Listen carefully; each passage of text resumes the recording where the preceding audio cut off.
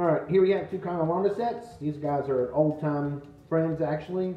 I've known these guys a long time. Wow. Okay.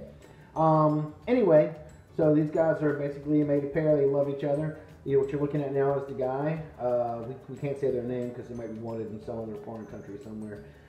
Anyway, but if you let us way, his back is hunched right there. This guy's been in a situation where he's been in low sunlight, a low calcium diet, and he seems very painful when he's moving. So putting all this together with the history, chances are this guy's got some metabolic bone disease and some serious arthritis. So what we're going to do is we're going to start him on some good diet.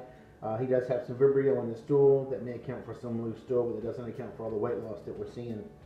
But anyway, yeah, what's up? What's in there? What are you checking out? I know. The last time I tried this, I got bit. You're a whole different monkey. Yeah, we like you better now. You're a cool monkey. I've had to pull these guys out of the shelves from behind me. These guys were all over the place last time I was here. Or they were here. Anyway, so with that in mind, we're going to go ahead and start this guy on some better husbandry and a better diet. And I'm hoping within a week we'll see an improvement.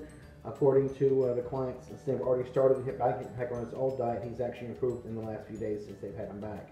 Anyway, so the Vibrio, the antibiotics will help with the intestinal stuff, and hopefully we'll recheck that in a week as well.